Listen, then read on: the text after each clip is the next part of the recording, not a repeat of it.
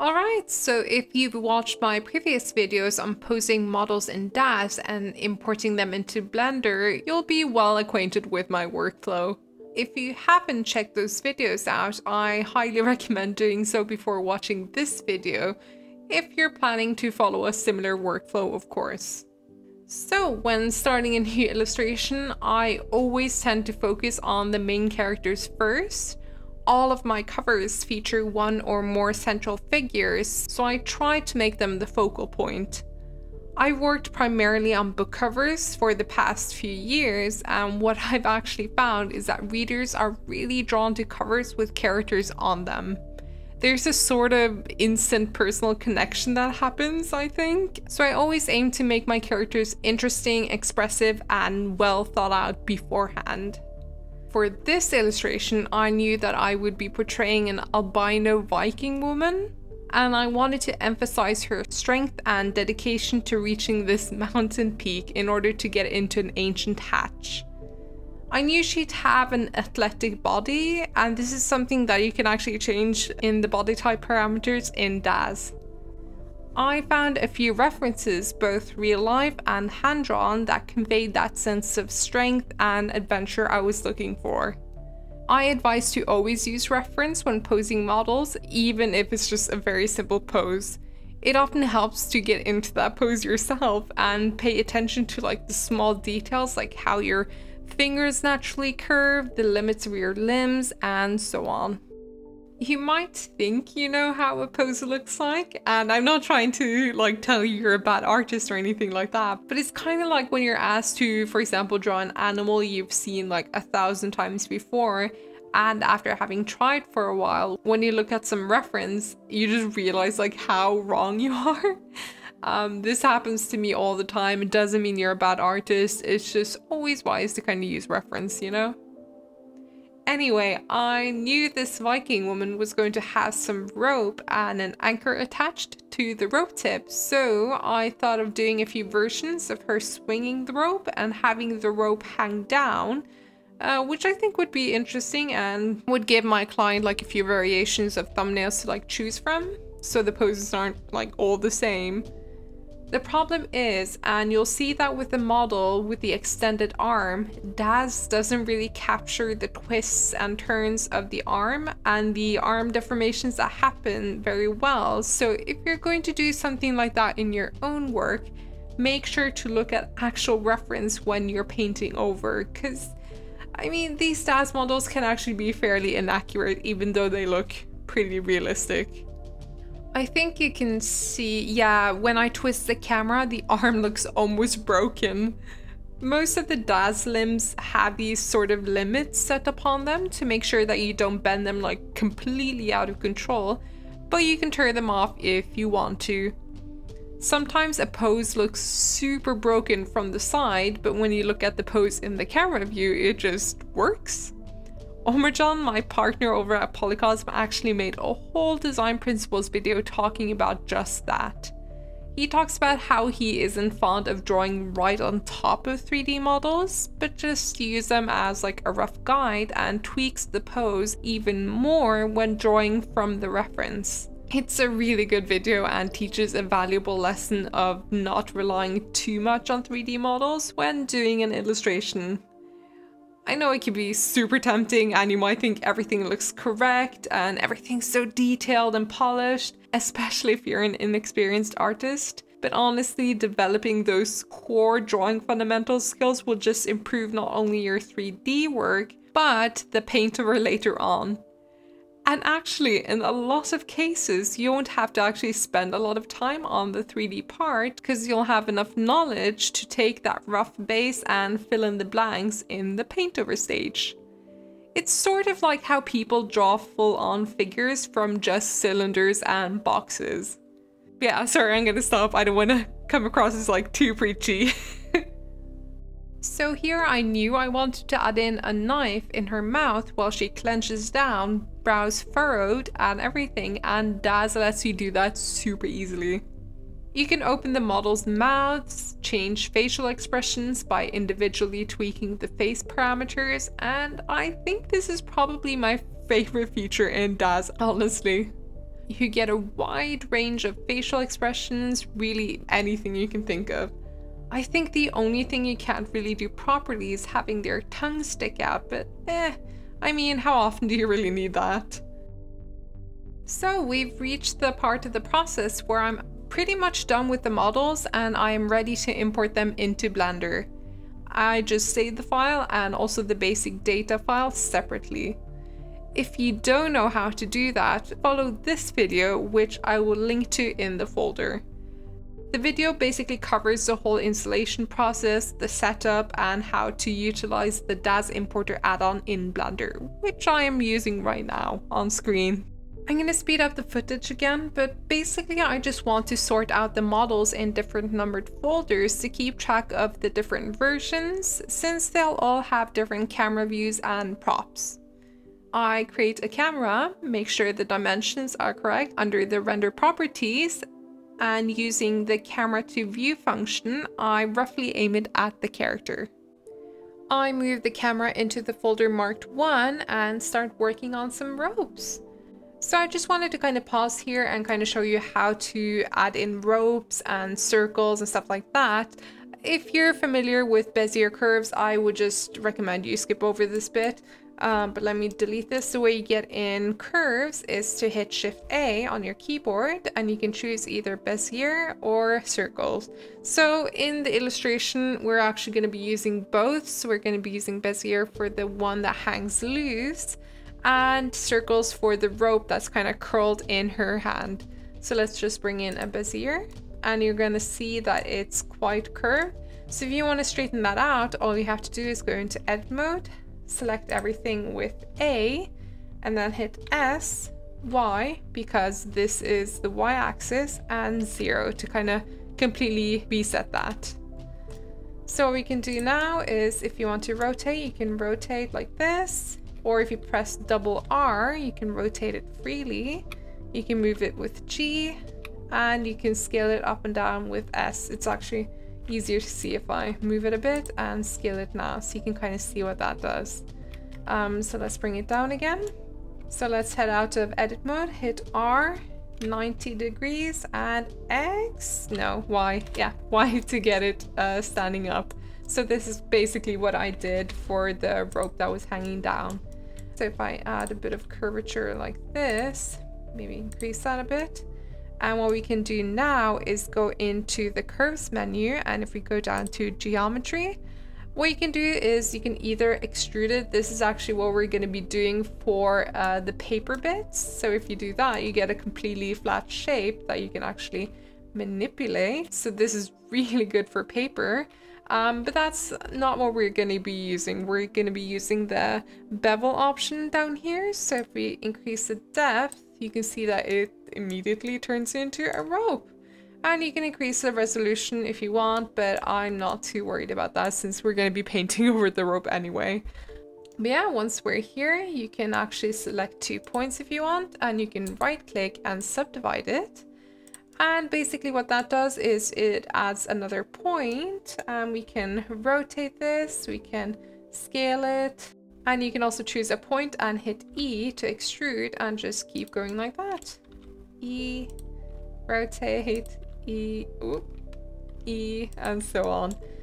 So yeah, you can keep subdividing in between here if you want. So if you choose 2 new points, subdivide. So you can keep doing this, or you can choose all of them and hit subdivide, and you'll get a lot more flexibility to kind of work on the curves. So yeah, you can see how this is quite useful. If you want to convert this from a curve into a mesh, all you need to do is just right click and hit convert to mesh. And if you now head into edit mode, you can see that it's completely converted into a mesh. So heading back to our draft, this is exactly the method I use for all of the ropes. I wanted to mimic the same feeling of the reference image that you're seeing on screen, which really spoke to me and is initially what led me to the idea of climbing with just her bare hands and ropes and nothing else. That is how hardcore she is.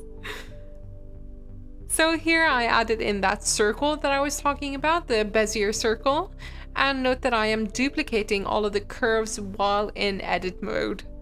I just find this to be a much cleaner way of working, and once I'm happy with the placement, I can apply some thickness and all of the ropes will get the same thickness at the same time. Once I felt done with the first version, I decided to move on to the next model. And for this one, I wanted her to kind of hold a knife in between her teeth, so I went and searched for a knife on Sketchfab. You can get this handy little add-on completely for free, and what it does is actually create a link to every free model on Sketchfab, so you get like a large library of models to choose from.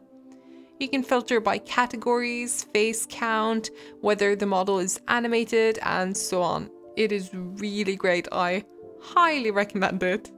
Sometimes the model comes in parented to a bunch of empties, so to kind of sort of clean all of that up, I right-click, select the model's hierarchy, press Alt-P to unparent the model, and keep the transformations.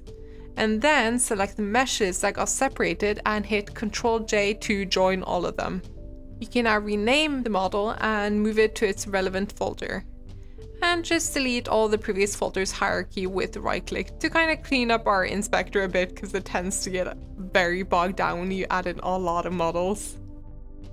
Next, I duplicated the previous rope that we had made and just made the relevant adjustments. I knew I wanted the grapple hook to kind of hang off the tip here, so I just adjusted the curves until I got the desired effect. Once the second version was done, it was time to work on the more dynamic model, the one slinging the rope forwards towards the camera. I didn't have a proper camera set up yet, so I just kind of guesstimated the placement of the rope and headed into Sketchfab to find a grapple hook. Now, if you're wondering about whether or not it's okay to use Sketchfab models, as long as you aren't reselling the models, or you aren't using, for example, a very uniquely designed character as your main focus in a render or illustration that you'll profit off of, you should be in the clear. When in doubt, always just contact the original creator of the add-on. Their username will be listed in the Sketchfab window, which you can see right about here. So similarly to the grappling hook, I created a super rough primitive base for the entrance to this ancient structure and found a hatch to kind of serve as a placeholder while I work out these initial composition drafts. I thought this addition would kind of give my client a good idea of what I had in mind in terms of placement and storytelling, and would also serve as a really good sense of scale. For all three pose versions, I started adding in some cameras and kind of duplicating the hatch around. To keep everything nice and tidy in my folders, I had one hatch per camera view. Now, to avoid Blender being bogged down in terms of performance, I created instances of the hatch. So to do that, you just use Alt-D instead of Shift-D, and then just move the hatch models to their respective folders. Also, to give a better idea of perspective and depth, I added in some super rough placeholder rocks. These were also put in place to kind of show that this is quite the drop, which really emphasizes how dangerous this climb is, for one, and again to emphasize how ballsy our Viking woman is. So for each of the camera views, I'm basically moving these rocks around, but arranging them a bit differently to fit the composition better for that particular camera view that I'm working on. I want to avoid having the character overlap with the rocks too much. I mean, some overlap is good though, because when I get to the painting stage and get to push these rocks back in terms of value, you know, because of fog and atmosphere, having our Viking woman whose values are dark and more contrasted against the compressed and low contrast rocks, this will really help push the idea of depth and that these rocks are quite a distance away. We'll get more into this later on, but I think this is an important thing to kind of keep in mind while creating the thumbnail. I'm going to just let the time-lapse play for the duration of the thumbnail creation, but hopefully by this point you've gotten a good idea of my approach in regards to thumbnailing. I'll jump back in at the timestamp on the screen to explain how to render out Viewport Renders, so if you'd rather just skip the time-lapse, now's your chance.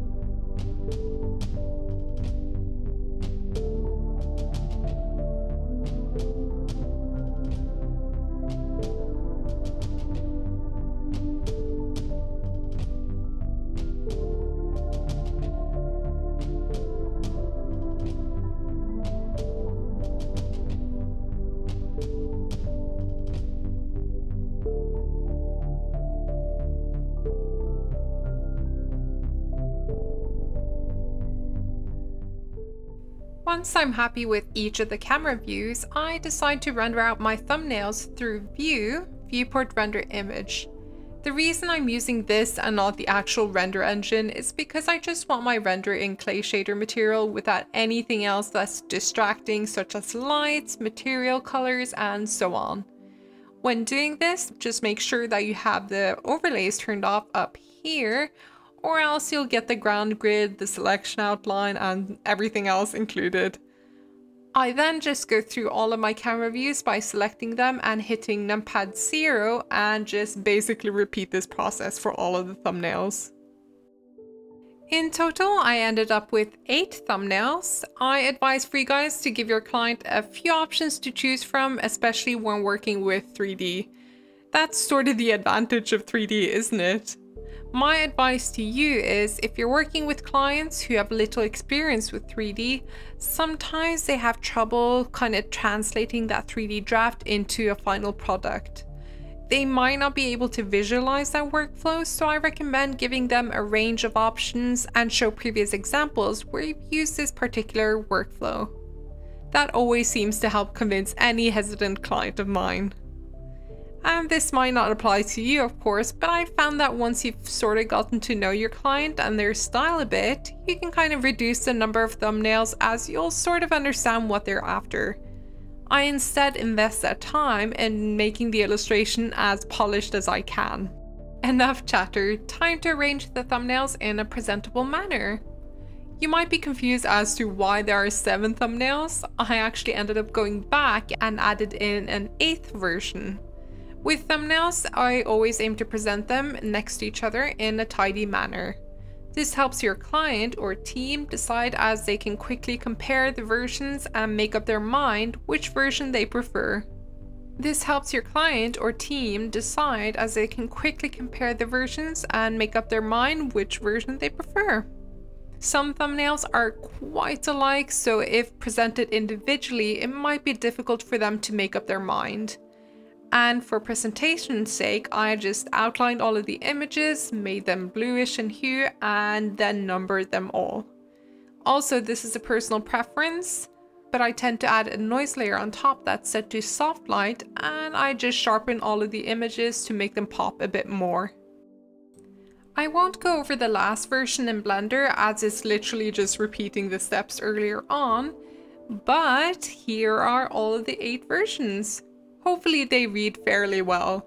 At this stage, I just send this over to my client and ask his or her opinion. This marks the end of this thumbnailing process, and in the next video, I get into choosing a thumbnail and turning that thumbnail into a more realistic scene in Blender. See you in a bit.